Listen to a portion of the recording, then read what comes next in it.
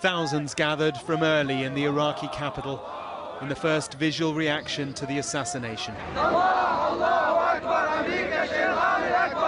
Under the Iraqi flag and the flags of their own Shia militia groups, they mourned an Iranian general and his Iraqi comrades. In Arabic and in Farsi, they chant "Death to America." The coffins snaked their way to the domed shrine of a revered 6th century Shia cleric. This felt almost like a state funeral for a military leader who was Iranian, not Iraqi, but whose influence over Shia Muslims in Iraq and well beyond was huge. Among the mourners, Iraq's Prime Minister. In theory, the country he heads is an ally of America, but after this, who knows? And former Prime Minister Maliki too. It was through these leaders that General Soleimani channeled Iran's national interests. It's hard to overstate the influence he was allowed to wield across the region. In Iran's complex power structure, he held arguably more strategic influence than the country's top political figures. For many years, he has had a direct line to the supreme leader, Ayatollah Khomeini, who visited the general's grieving family.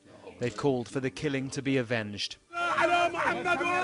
As the commander of the Quds force of Iran's Revolutionary Guard, he trained, financed and equipped proxies across the region. He helped shape Middle Eastern moments over 2 decades, protecting President Assad in Syria, bolstering Hezbollah in Lebanon and steering politics in Iraq. He shuttled frequently between Tehran, Beirut and Baghdad, building the axis of Iranian influence.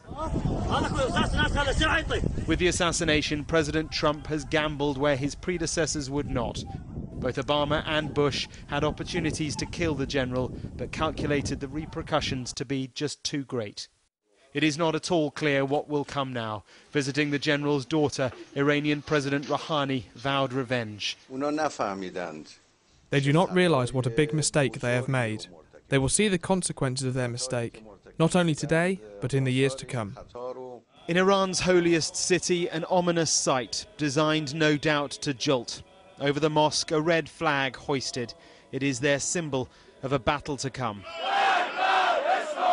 Soleimani's regional influence was bloody and destabilizing over more than 2 decades, but his removal by an American president whose impulse often dominates is likely to bring only more chaos to this region. Mark Stone, Sky News.